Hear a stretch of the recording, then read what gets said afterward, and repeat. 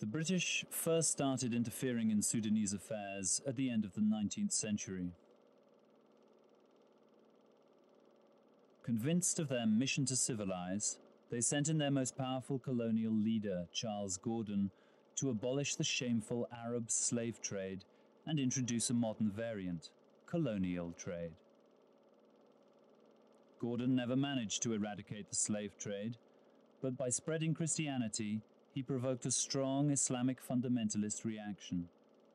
And revolutionaries led by Mahdi, the long-awaited prophet, promptly decapitated Gordon. England rose against the new religious fervor with modern military technology. In the Great Battle of Khartoum in 1898, the United British-Egyptian Army massacred 12,000 of Mahdi's followers, who were armed with nothing but swords and the belief that they were immune to infidel bullets. The victorious British then drew the same borders of Sudan that we find today.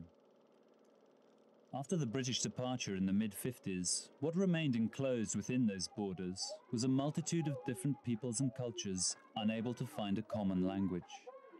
The descendants of black slaves in the south never trusted the descendants of the slave hunters in the north, and vice versa.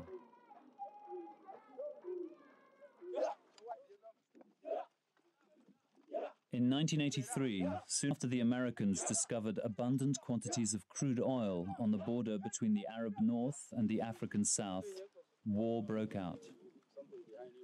Some observers believe it was the CIA who incited the Southerners to fight for oil.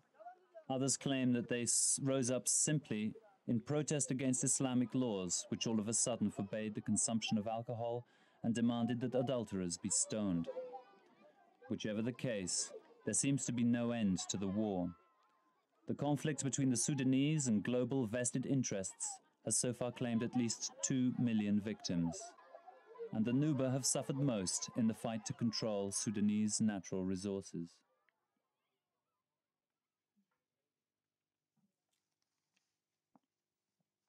The Nuba Mountains lie in the north, on the Arab side, just above the line between the two Sudans as drawn by the British. Just like the oil in the swamps and the uranium in the Nuba Mountains, the Nuba people themselves were caught between two fires.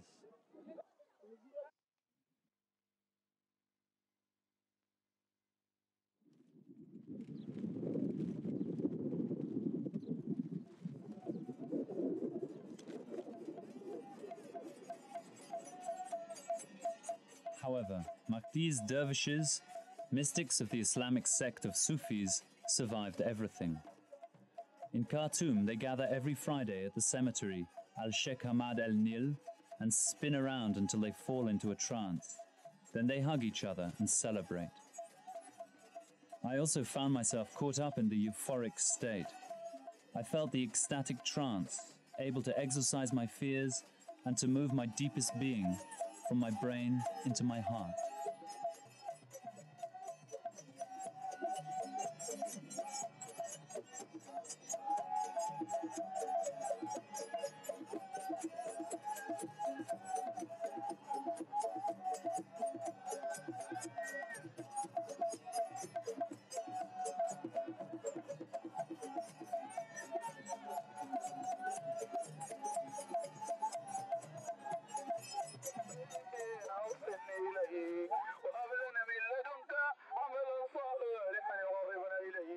Women as well indulge in the collective expression of feelings. A few thousand gather in the courtyard of Sheikh Abdelaziz. While the Sheikh devotedly reads passages from the Quran, the women pray, cry, scream, and exorcise Satan, who is believed to be responsible for hysteria, depression, paralysis, and other afflictions. I was quite overwhelmed by the spiritual power which the northern Sudanese use to control their everyday problems, and scared too, because I suspected that the same power was being abused by the pragmatists in the Arab government for quite non-religious purposes. The fanatical fundamentalists try to scare the foreigners who want to possess their natural riches with an ideology akin to ein Volk, ein Land, ein Führer. Extreme nationalism, fascism, and communism strengthen the unity and power of a nation. All who are marginal, all who are different, like the Nuba, they need to be incorporated into a single people who believe in the same God in order to be strong and able to resist the superior Westerners, as happened once before in the time of the great Mahdi. And that is really what people look after, reality and happiness. Happiness is unity, you see. It's not to be so many things, and it is hell. It is hell to be so many things, you see. Lying and hoping for things that are unreal things, like money. Because if you have money, you are strong. If you are strong, you are going to dominate other people's life. These are just the false things, you see. They are not true things, you see. Where you are going, life is not like that. When you go to the Nuba Mountains, as you say, people live with nature, in harmony with nature.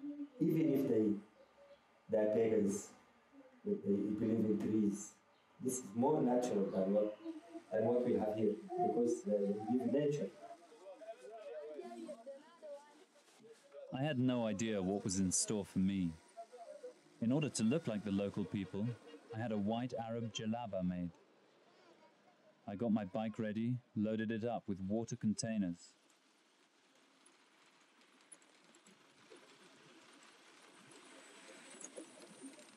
A week later, and 1,000 kilometers further south, the Arab world transforms rapidly into the African.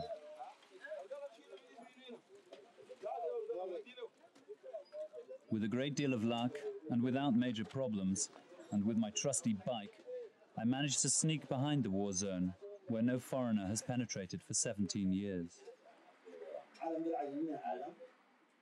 I was first arrested in the village of Abbasiyah,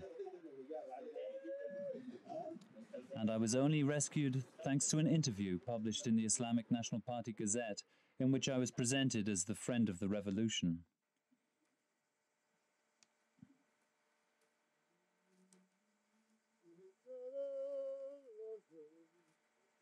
For a few days, I was all alone. I enjoyed peace and solitude and almost forgot about the war. I felt at home as I hadn't felt for a long time. Perhaps Africa really is the original home of all people. Perhaps I was really traveling toward my roots. Home. Home. I'm going home. Hello!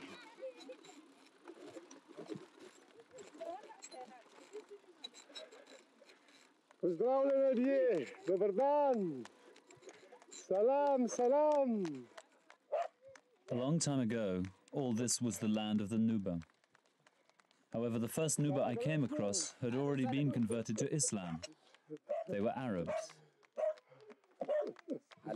سلام سلام مستر الحمد لله كويس كويس كويس كله كويس كله كويس كله ويل كله كويس كله كويس هاي كله الحمد لله.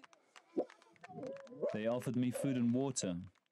They imbued me with willpower and courage, and they gave me directions to Kauniaro.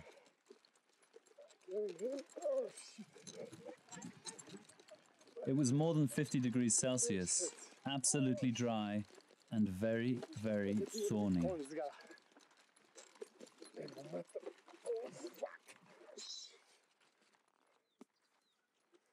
I was fixing the punctures, one after the other, all the time, up to 20 times a day.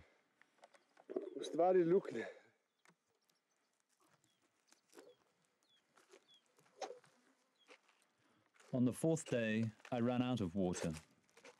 In that heat, you can die in a day without water.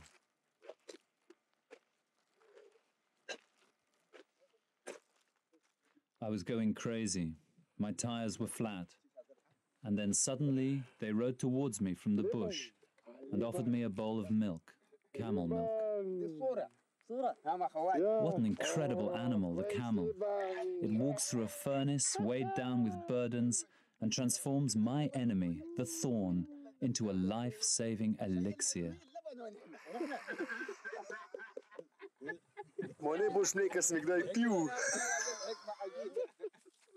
شكرا كثير. عفوا شكرا كثير. باي باي. السلام عليكم.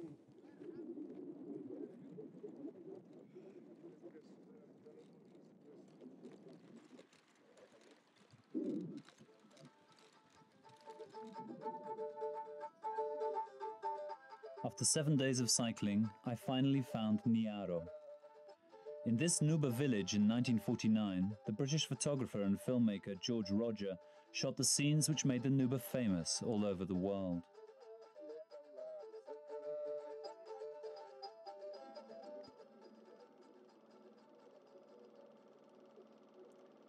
The pictures attracted the attention of the German artist Leni Riefenstahl, who, charmed by the beauty and power of the Nuba, published her book, The People of Kau, in 1976, which made the Nuba even more famous.